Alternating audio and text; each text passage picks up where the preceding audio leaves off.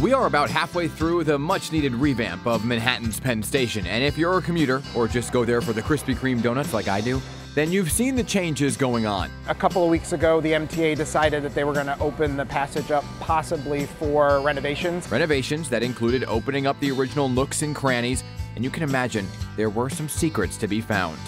We're in Penn Station. So there is a whole bunch of hidden history here, hidden secrets tucked away, but you just learned about one. You had no idea this existed, right? No, I knew it existed, but I couldn't see it. It was behind a wall. Justin Rivers from Untapped Cities is a Penn Station enthusiast and our tour guide today. We met up at the Long Island Railroad complex. The whole station was originally built in 1910. Old school New York. Gimbel's was a department store. Why don't you go back to Gimbel's?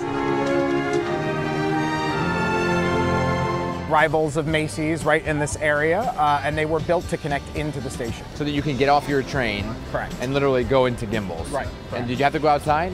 No. You could just get right off the train, walk down a passageway, and go right under the department store. That passageway closed because of crime in the 80s, but a couple weeks ago, the forgotten passage was spotted, open. You just need to know where to go and find it. Amtrak is trying to provide better access from the Amtrak terminal to the one train. We like that, better access, right? Sure. But this is truly hidden history. Correct. All right, so we're gonna go and we're gonna find it.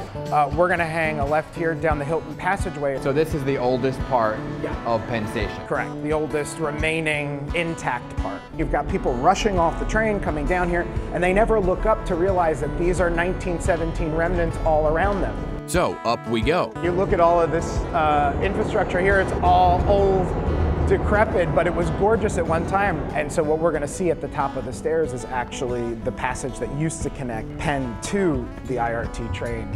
And there it is. So right through this wall, there are Penn's own whisper galleries. It may not look like much, but these are the last remnants of the Gustavino tile work in Penn Station. I know you're asking, what the heck is Gustavino? Raphael Guastavino, a very iconic New York architect at the turn of the century. He and his son came to New York from Spain in the late 1800s and set New York on fire with these vaulted Catalan arched ceilings. You had no idea this was here?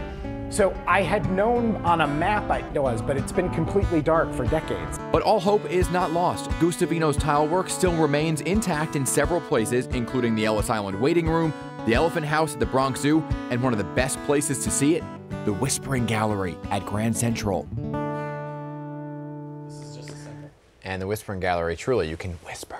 And the person on the other side of it can hear exactly what you're saying. If you're adventurous, by the way, you can go in search of that glass door in Penn Station to see the tiles for yourself. If you're in the Long Island Railroad concourse, head to the southbound 1 train platform. You'll have to swipe through the turnstile, yes, to pay with your MetroCard, and then head up the stairs for a peek of that little piece of New York City history. And thank you to our tour guide from Untapped Cities for taking us there to show us.